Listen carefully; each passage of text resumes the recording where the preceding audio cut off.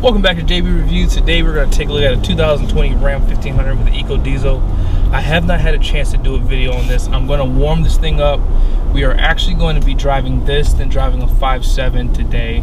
I want to kind of see what kind of fuel economy I can get. It's about 46 degrees outside right now. So hang tight and we're going to get right into it. So as I mentioned, this is going to be a 2020 Ram 1500 Bighorn Crew Cab 4x4.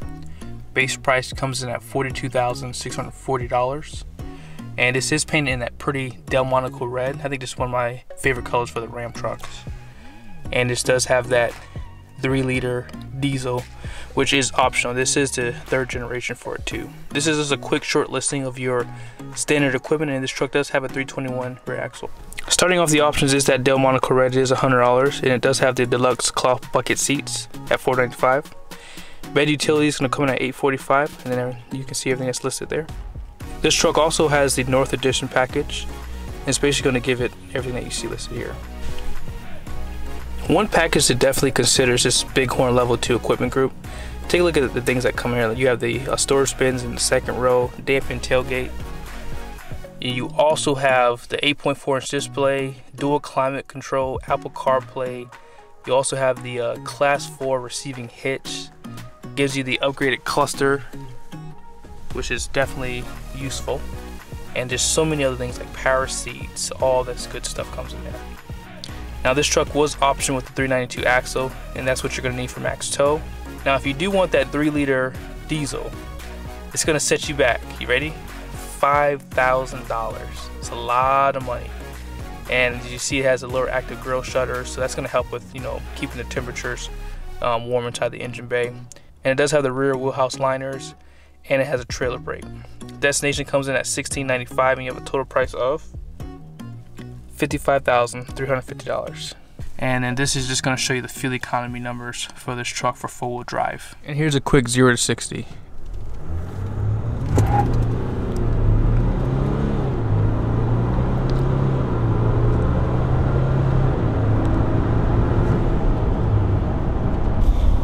Now, if you're not familiar, this is not the first generation for the Ecodiesel. They did have one back in, I believe it was 2014 to 2016, and then they took it off of production because of emission issues, and they brought it back. Now, that first Ecodiesel that they introduced for the Ram had 240 horsepower, and it had 420 pound-feet of torque, which was pretty good numbers actually, especially for this segment.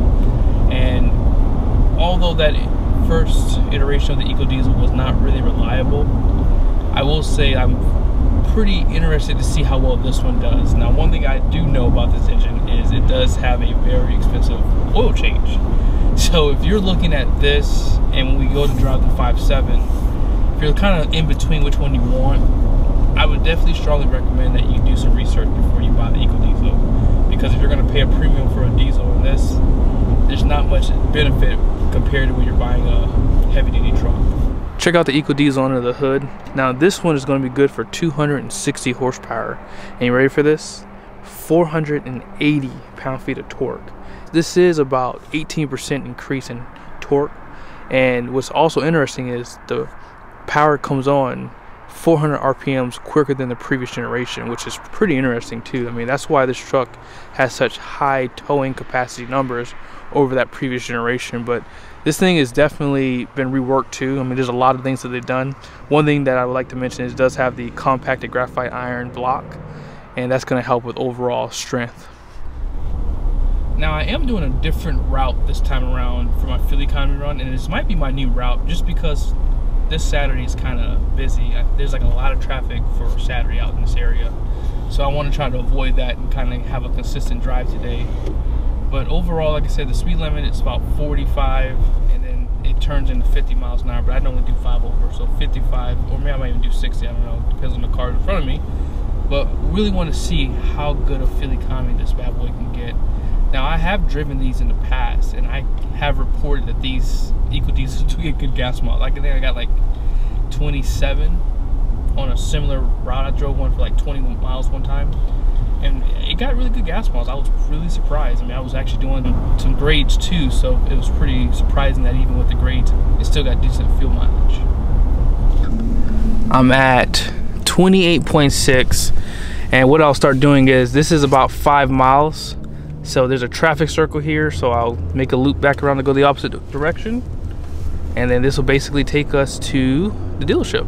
I want to hear what you guys think about this Delmonico red. I really like the way it looks, especially with the black accents on the front grille. Painted bumpers front and rear also. I wonder if the North Edition is giving it the painted bumpers. It doesn't say it on the window sticker, but I have to assume, because it doesn't have a sport appearance package on it. You do have an 18-inch alloy wheel wrapped in 275/65 18s. This truck does look unassuming though. It doesn't look like you have a diesel until you see the emblem on the side of the truck here.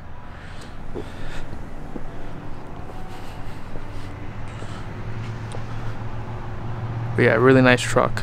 Very clean lines. Nothing really new for 2020 in terms of the exterior design though. As you saw on the window sticker, you do have bed utility, and that is going to give you the deployable bed step. Bighorn Equipment Group is also going to give you the dampened tailgate. And check out your spray and bed liner. And they do give you a button inside to turn the lights on for the bed too. Those are going to be LEDs on the side, and then you have incandescent at the very top there. Out back you have dual exhaust, class 4 receiving hitch, and I like how the painted bumpers look. This Delmonico red is really pretty.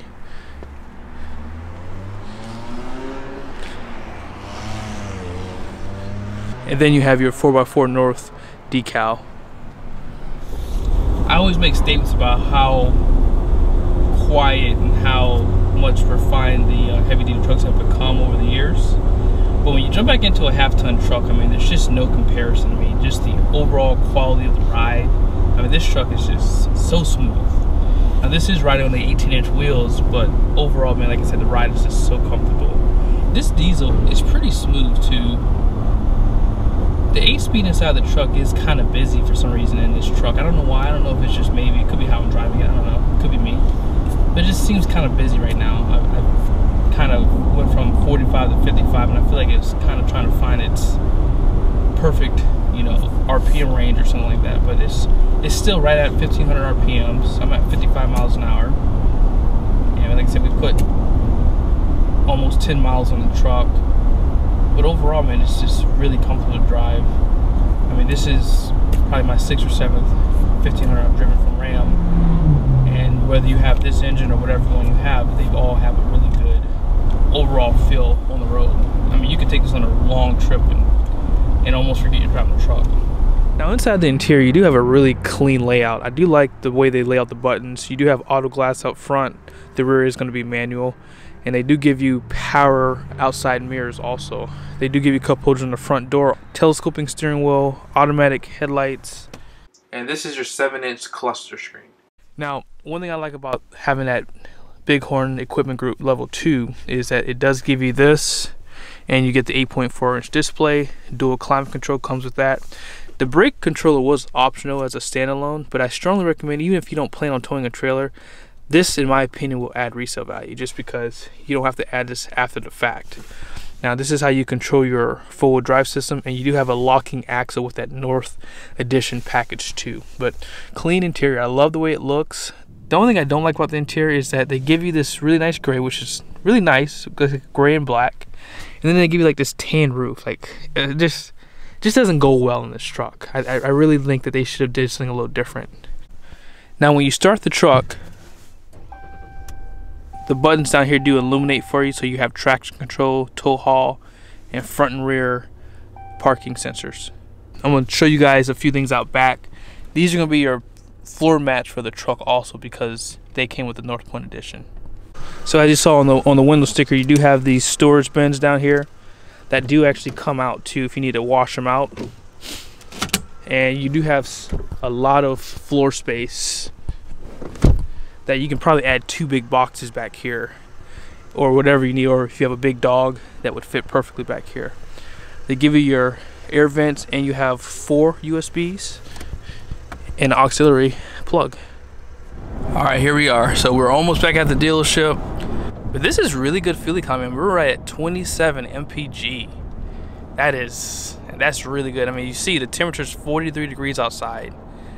And you know, I don't have a grill cover or anything like that. Now, this does come with like grill shutters from the factory, so that could help also with the overall temperature, keeping this bad boy warm. But overall, I am happy with the fuel mileage. We're gonna make this turn here. We got one more turn, and then that'll effectively stop the clock on here. We're back at 27. It's probably gonna lose just a little bit going up this little hill. But yeah, that's not bad at all. We clocked in at 26.9. That's really good. Anytime you're in the market for a 2020 Ram 1500, you're going to see these numbers for the Ecodiesel. Gross axle weight rating in the front is going to be 3,900 pounds. Rear is going to be 4,100 pounds. And you're going to have a gross vehicle weight of 7,200 pounds. Total payload is going to be 1,581 pounds. Alright, so we're going to take out the 5.7 next. Let me warm it up really quickly before we take it on the loop, because I got that diesel pretty warmed up. So I'm going to drive it for about 3 or 4 minutes before we start, and then hopefully it'll be at least to operating temperature. See you in a second. We won't spend too much time on this window sticker, only because it's pretty much the same truck. But if you are interested, billet silver metallic is the paint on this truck.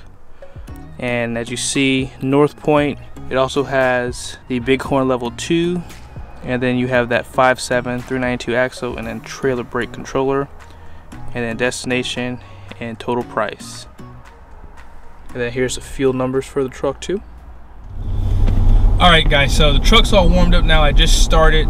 So I want to mention, you know, as you guys just saw on the window sticker, the trucks are pretty much identical. I mean, that's pretty cool.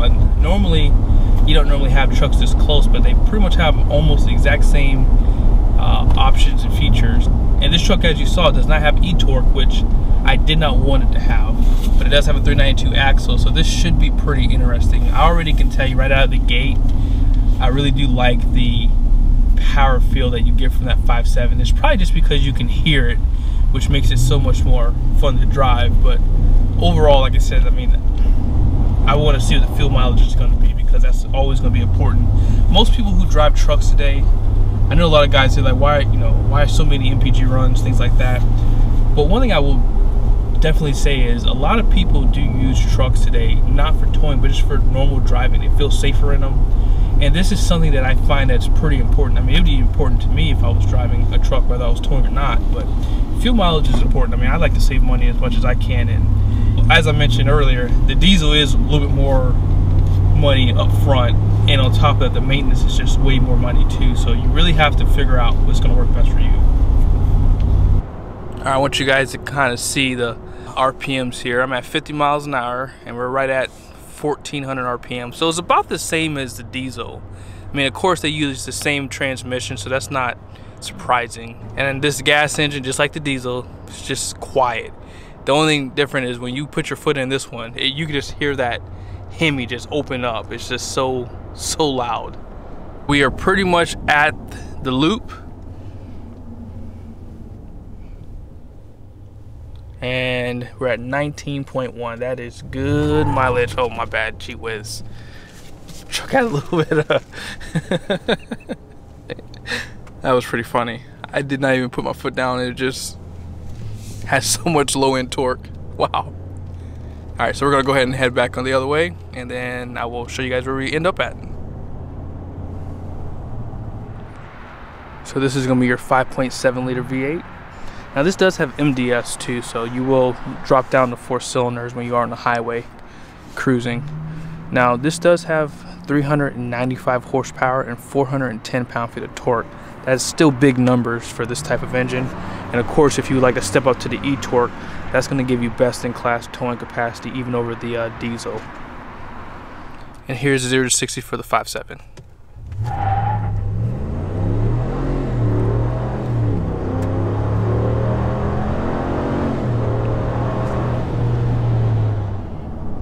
Alright, so we're pretty much back at the dealership. We're at 18.3. I think we finished like what, 26 point something? I can't even remember. I guess I should have taken a note, but I forgot. But we gotta take 2 more turns though, and that'll effectively end it for the 5.7. I'm actually really happy with these numbers. We're at 18.2 now, going up a slight incline. And we ended up at 18.2. Not bad. And if you are interested in this color, this is what it looks like. It's pretty much the same exact truck, so we won't go over the same thing over and over again. Now, it did not have the bed utility group. That was like the only thing I did notice. So you don't have that bed step, and you don't have the spray and bed liner and the tie downs inside of the bed too. And it looks like you don't even have the LEDs either.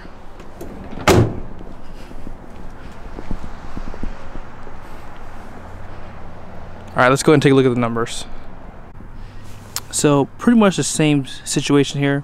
The diesel did have a higher gross vehicle weight at 72. This has 71, but the axles, you know, seem to be the same thing. Payload's actually slightly higher here also, even with it being down on GVWR at 1650. Alright, real quick before we end, I wanted to show you guys the numbers for this truck. Now this is going to be for the 5.7. Unfortunately, they're not showing anything for the diesel yet. So maybe I'll do a follow-up on this for another truck in the future. But 392 axle, this is going to be your payload capacity for this truck. Now if you do go for a lesser axle ratio, this does not drop your payload here. It only messes with your towing capacity. But this is what you really want. You want to have max tow. That way if you do want to tow a 9,000 pound trailer, you can stay well within your limits here. But if you do drop this down to like a 321, which is going to be standard, it does significantly affect your towing capacity. So just keep that in mind. Typically, you know, you want to try to be as much within your limits of your truck. That way you don't exceed your gross combined weight rating. And if you're interested, this is just showing you the towing capacity for the diesel engine. Like I said, this is going to be based off of a base model truck. But again, thank you guys so much for watching this video. Hope it was helpful. Be sure to hit that like button, subscribe to the channel, and I'll see you in the next video.